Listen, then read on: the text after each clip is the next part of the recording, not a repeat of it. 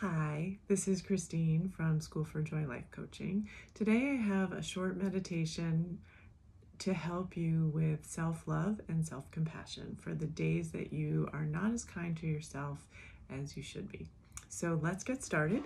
You can tap and repeat after me. Okay, we're starting with the side of the hand. Even though I can be really self-critical sometimes,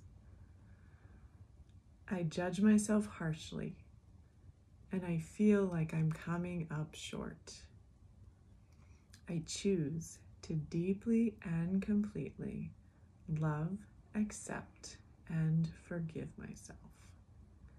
Even though I think I should be further along by now. I should have figured this out. I should be doing things better. I really need to get it together. I choose to deeply and completely love, accept, and forgive myself. Even though I am so much harder on myself than I am on other people. My expectations for myself can be very unrealistic and harsh. And I can be so critical of myself. I see everything that I'm doing wrong instead of all of the things that I'm doing right. But I choose to deeply and completely love, accept, and forgive myself. I can be really critical of myself. I don't always speak to myself with love and compassion. I definitely don't always speak to myself the way I try to speak to others. I don't always speak to myself the way I speak to the people that I love. Sometimes I can be really mean to myself. And even though I tell myself that doing that helps motivate me to do better, the truth is that it doesn't. When I speak to myself like that, it creates stress and anxiety in my body. And I make it even harder for myself to show up as my best. I acknowledge that now,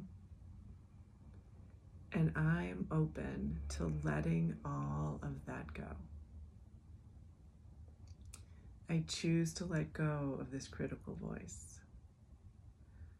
I choose to let go of the tendency to see the things that I am doing wrong. And instead, I choose to focus on having my own back. I choose to be my own cheerleader. To remind myself that I am doing the best I can.